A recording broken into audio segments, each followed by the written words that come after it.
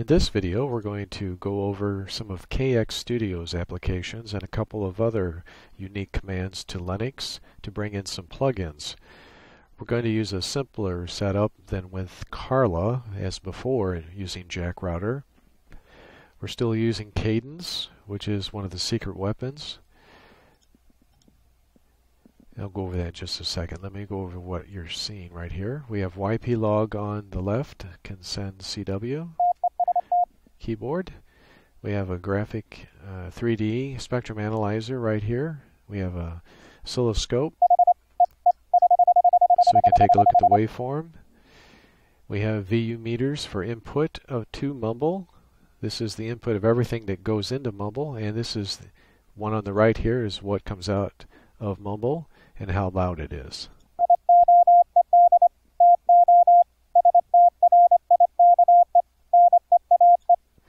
So we took a little time to experiment from one computer to the other to find out just where the MUMBLE AGC circuit starts kicking in. And we used FLDigi for that on the other across the room here. And about minus 14.5 attenuation, dB attenuation, was about a half dB to a couple, 1 to 2 dB, just under where the AGC threshold. So I thought just go a little bit below that, and 14.5 seemed to be a good estimation. So what we try to do is to get every input that we have, whether it's paddles, straight key. We have an external K1EL keyboard coming in, and we also have YPLog, which I like the typing screen, and you can also resize it so it's able to place it very well on this 720 laptop here. I don't have a 1080 screen on it, so it gives me sounds great, and it has a good ability where I can't resize FLDigi any smaller, so it crowds up. But I can see everything with this setup. Anyway, what we did was we took FLDigi on the other computer, and I would look on this computer at this VU meter on the right to see how loud it was getting. So every volume is set to 0 dB or just normal volume, 100% volume. And what was coming in was right around there, right around minus 15 on this meter. Now this meter may or may not be the most accurate, but it's close enough to do us some good. So then I would go over to the desktop computer and raise it up a dB and see if it changed the volume. Well, when we started at minus 20, it started rising till about minus 15, minus 14, minus 13, and then it wouldn't go any louder. So then I started up again and climbed up real slow, and it seemed to be this was just under where the MUMBLE AGC starts to kick in and brings the volume back down. So for a second, you would see it go up, and then it would come back down. So, and that's the AGC circuit. It takes a second or two, and that's how we came upon this figure right here. So what we try to do is match every other input to MUMBLE to that same volume, so we don't activate the MUMBLE AGC, and we're not so quiet that other people can't hear us. So that seemed to be a good compromise.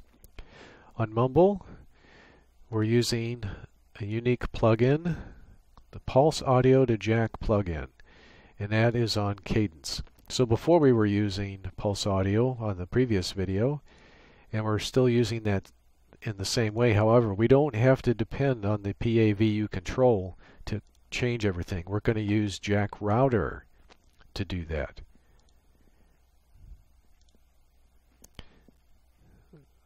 So here is jackrouter. I'm using Catia, which is a lightweight jack audio connection bay.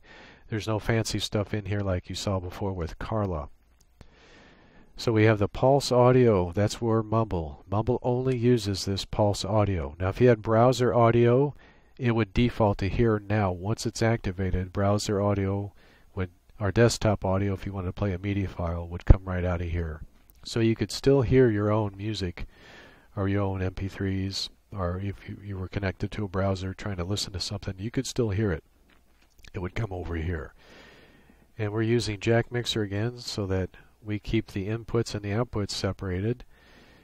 And you can control how loud you want to hear it with jack mixer, which is right here. I'll go over that in a little bit. So the other plugin we have that's useful from Cadence is this ALSA to jack plugin. Now the order in which you do this, if you want to bring in something like I'm doing with this YPLog, I want YPLog to use the ALSA to jack plugin. And it will stick to that plugin even though I activate pulse audio later. So I don't bring up Mumble just yet. I'm going to activate this and bring YPLog up and see if everything is working, and it is. Then I'll go in here to pulse audio and then activate that plugin, and that's what Mumble is using. So then I can rewire everything in the jackrouter from this pulse audio so I can hear it or control the volume of it through jack mixer.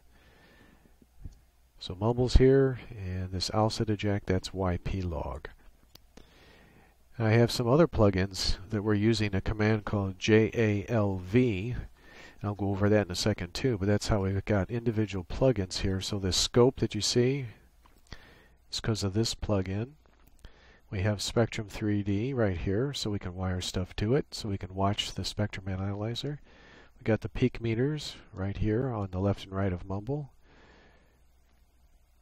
There's the other one, so we'll bring those up together. That's the scope, and this is that limiter I had talked about before, so that the output of Mumble goes to the limiter first.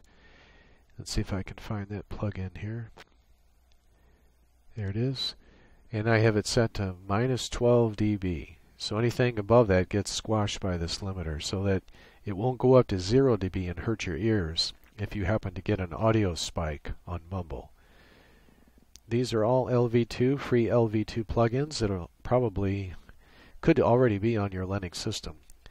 So look in your user library LV2 file and see if you have anything in there.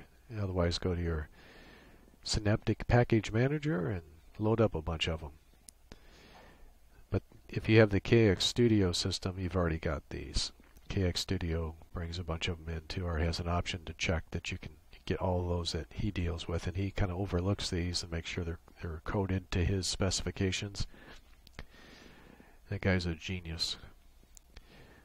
Okay, so we have some plugins, and for YPLog we put a little bandpass filter. And so with YPLog, we have, first of all, I have to jump through some hoops. YPLog is a Windows program, so you have to have Wine on your Linux computer if you want to use it. But it's one of the best software CW keyboards out there. And like I said, you can resize it. And this is a very clean setup. And the setup in here is pretty nice. You can make all sorts of adjustments in your spacings to have a very individualized sound that you want to sound like right there. These are the settings that I'm using right now. And then here's how you set your fonts and set the transmit text color and how large you want the font. But it has a very good scroll behavior, so when you get to the end it jumps over, but it doesn't bob or bounce around or get hidden. It's a very clean typing. It's very easy to see any typos. It's very easy to correct them. And it doesn't take up a lot of space. And there's not a lot of clutter here, so there's not a bunch of menus or other stuff hanging around. FLDigi is an excellent keyboard, but for this setup here, it's just taking up too much room, and something else is going to get covered up. So YPLog does a good job. But YPLog by itself is a little bit harsh on its sound because the way it creates the CW is a lot different than FLDigi. So for the bandpass filter, let me go over there briefly, and I'll show you why I'm using it as soon as I find it here. There we go. So I'm going to send a file with YPLog, and then I'm going to adjust this bandpass filter so that you can hear how it sounds. And you can look at the spectrum over here on the 3D spectrum, and you can see the waveform shape a little bit change, but you'll be able to hear some a little harder key and a little softer key as I adjust these. So I'm going to try to take this all the way down so you can hear what YPLog sounds like without it. And it may be good enough. I'll let you be the judge.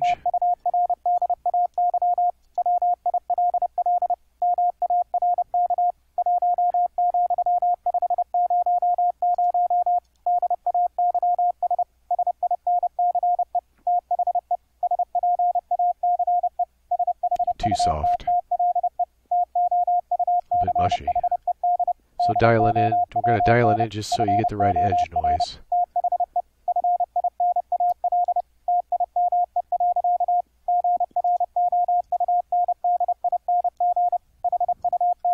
It's subtle. You probably need headphones to really hear it. We'll hit escape and clear. But that really cleans up YPLog. And it's not at a great cost to the CPU at all. And you can dial it right in. The other thing is that this setup allows you to knock this volume from 0 down to, using that -21 here, using this jack mixer. So I can send software keyboard here. I have my K1EL outside the computers, and it's attached to a 555. And that 555 is going through a Hypermite active bandpass CW filter, and that cleans up a harsh square wave of a 555, and this is exactly what you're hearing after the 555. That's what it looks like. Using my pedals now, I'm keying with the Ultra Pico Keyer Plus, and that's keying the 555. I have a straight key hooked to the 555. And then I have the K1EL keying that 555. So I have all my Morse code instruments, plus if I prefer to type so I can visually see any typos, that's why I use YPLog. And it's really good to be able to see your spectrum going out to everyone on MUMBLE and to see your waveform. It's also nice to see what their waveform is.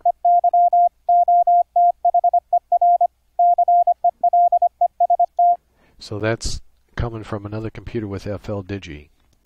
And the FL-Digi is set to about 8 millisecond rise time just to show the symmetry. And the edges on FL-Digi are very well made. It's an excellent program too. So all the volumes are set to about the same. You can adjust what you want to hear with this jack mixer, but it won't affect what goes out to the input of MUMBLE. The input of MUMBLE will always be right about there. And on MUMBLE itself,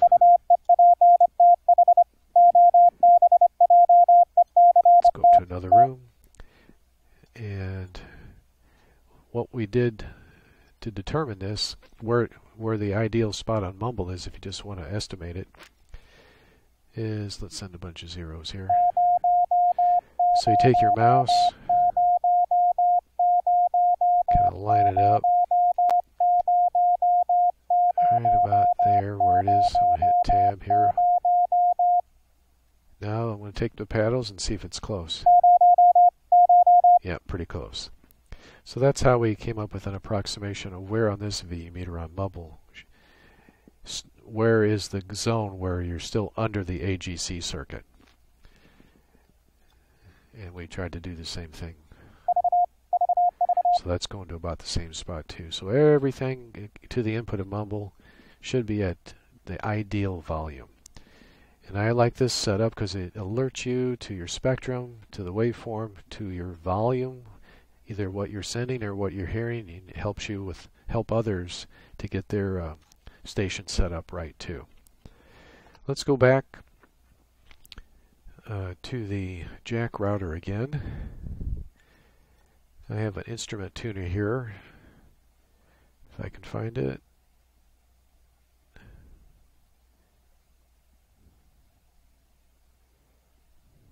There it is. So let's take it down. It kind of tells you, I found this useful too, to see exactly how it's being measured. So that's just one of those LV2 plugins. This is a standalone program. The look ahead limiter is its own program. I already showed that. Simple scope is an LV2. This is an LV2. The meters are LV2s. And here's the LV2 list. You can find out what yours is with this command right up here. LV2LS. And see how many plugins you have. Then when you want to do this command, this Jalv.gtk, to bring up one of those plugins, just find which one you want. Say it's this one. Highlight it, copy it, type in Jalv.gtk space, and then copy paste that right there, which is what I did here, and hit enter, and then it'll bring up the plugin and its GUI. So in Synaptic Package Manager, look for the Jalv, and you should have be able to download that with Synaptic or your other package manager. So Cadence, let me review now. So Cadence from KXstudio is just wonderful because you have two different plugins, the ALSA to Jack plugin and the Pulse Audio to Jack plugin, which allows me to use desktop audio. I cannot select the sound card from YPLog's menu system, so it defaults to the sound card. So if I start with the ALSA to Jack, I just hit the start button right here. That will come up in the Jack audio connection bay right here. And I know it's YPLog, but it's going to be too loud, so I send it to the mixer under keyboard. Right there. In keyboard, I lower it down to an appropriate volume that will go to MUMBLE, or to go to that bandpass filter and then to MUMBLE. And then we adjust it accordingly so that the output of the bandpass filter, again, is just that zoned out ideal input volume so that you don't activate MUMBLE's AGC circuit. So once I come out of the bandpass filter, I also go to the keyboard out, which is right here, this mixer. And that controls how loud I hear it, if I want to hear this keyboard or if I don't. If I don't, some people don't like to hear the keyboard, so let me show you that real quick, and I'll show you that it's still going to send to MUMBLE. So there it is. So you see it's still going to MUMBLE, and the VU meters are lit up, but I don't hear a thing. So if you don't want to hear your sidetone, and for really fast typing, it sometimes is better that way. So you just concentrate on your typing. It also gives you a little bit of a break so you don't constantly hear the same pitch. And it's easier to hear QSK break-ins. And on MUMBLE, it's full QSK and it's fast. So everybody can be talking at the same time. So if somebody interrupts you, you're going to hear it. So that explains the ALSA to Jack that we use for YPLog. Now we will also want to hear the output of MUMBLE, and we want to hear our own desktop audio. If if you're also, maybe you have a light background music playing, or you're just listening to something in between this or that, or you wanted to check something and then report back, you can still do that, because when you activate the Pulse Audio bridge, which I've already done, now all desktop audio will default to it. It'll come out of here. And also the MUMBLE input is waiting right there for everything. So you send everything to it that way. So I have my YPLog. I've got my paddles coming in right here. This is my microphone input jack, where the 555 goes to the hypermic, the output of the hypermic goes to the input of the mic jack, and it goes to the Pulse Audio source, out to MUMBLE at just the right volume. I also have FL Digi going there. But you don't want the output of MUMBLE going back to the input of MUMBLE, so you don't wire it up like that. If you had a media player that would go inside jack, it would be something look like this, and then you could wire it up also. If you wanted to play an audio file for it and share it with somebody on MUMBLE. So MUMBLE output here, the MUMBLE input goes here, so you just wire up whatever you want to go to MUMBLE there. I've got these plugins as helper apps. We have the spectrum analyzer to see how everything's doing.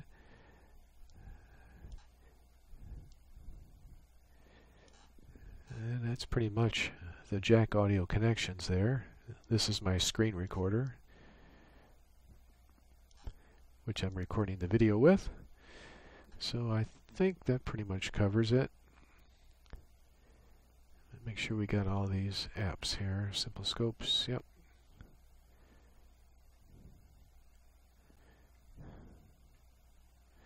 So the combination of all this makes for a very nice setup here. I really like seeing the 3D spectrum of not only what I send,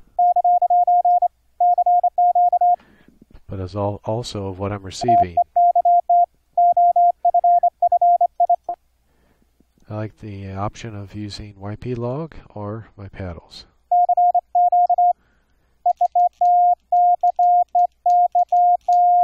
All at the same time. Plus, with the way we can resize these apps, this is plenty big for MUMBLE, and if you have some chat information you want to send, just type it in there and it goes right to the room, or you click on whoever you want to send. Say hi to Chuck here. Goes right to him. Okay, I think that's pretty much everything I wanted to share about the KXstudio. There'll be some information in the show notes. This is not an advanced tutorial to show you how to set this up. It's just to showcase it and why it's worth going into the effort to research it and learn about it. Thank you for watching.